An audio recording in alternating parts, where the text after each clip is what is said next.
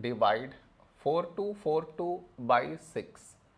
To do this division, we should frame it in this way. 4242 here, 6 here. This is your step 1. Next, here we have 4, here 6. 4 smaller than 6. So we should take two numbers 42. When do we get 42? In 6 table. 6 sevens 42. Now we should subtract. We get 0. After this, bring down the beside number. So 4 down. Here we have 4, here 6.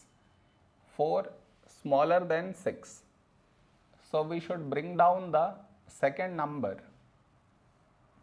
And the rule to bring down second number is put 0 here. Then only we can bring down this number. So 42. When do we get 42? In 6 table. 6 sevens 42. Now we subtract. We get 0. No more numbers to bring it down. So we stop here. This is our remainder. This is our quotient.